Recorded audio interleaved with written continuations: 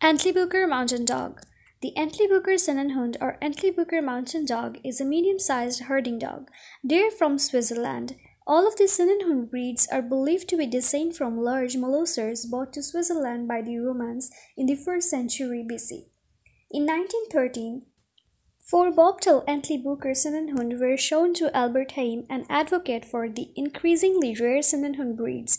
The breed was originally kept for guarding and herding. Today the breed is usually kept as a lively companion. Appearance. The female Entlebucher Sennenhund is square, the male is a longer, less square, sturdy, medium-sized dog.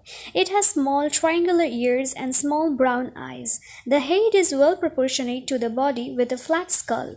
The long jaw is well formed and powerful. The smooth coat is close and smooth with symmetrical marking of black, tan, and white.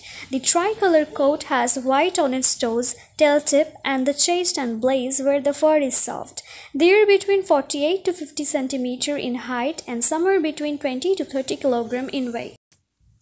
AKC recognition. The breed was accepted into the American Kennel Club stud book on December 1, 2010 and became eligible to compete in the herding dog group on January. Health issues. Entlebucher suffers from congenital defects, the most common of which is hip dysplasia. Their activity level is moderate. They love to play and their people very much.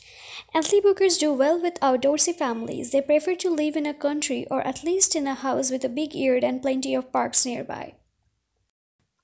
Plus signs: easy to groom, easy to train, friendly, good watchdogs.